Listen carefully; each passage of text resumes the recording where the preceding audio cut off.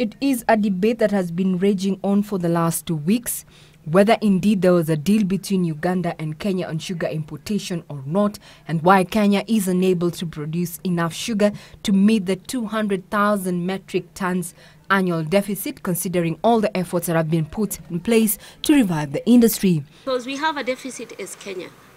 Okay, so what we have been importing from Uganda would be part of that deficit of 200 metric tons. It is possible that, and perhaps the Minister of Agriculture would give you the right figures in as far as that is concerned, because that's the licensing ministry. But there is a deficit that we must meet. We have not been importing all of it from Uganda, but we have been importing. And KRA has always been there to ensure that the sugar that is imported from Uganda is Uganda sugar. East African Affairs, Commerce and Tourism CS Phyllis Kandie now says sugar from Uganda will only be accorded preferential treatment if it fully complies with the East African Community Rules of Origin.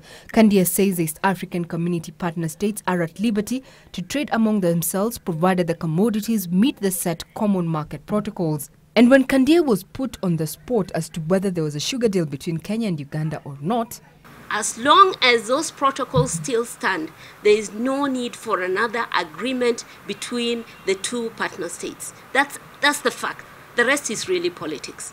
Number two, the issues that were being discussed in Uganda were non-tariff barriers.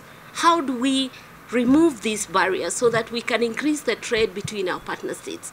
We need to deepen. The trade between Kenya and Uganda is in favor of Kenya. And so we are looking at how we can trade with our partner state. This even as farmers in sugar-producing regions claim they have been recording losses owing to unharvested cane on their farms. The woes in the sugar industry have been blamed on the importation of cheap sugar. Regina Manyara Guitar reporting for Channel 1 Business.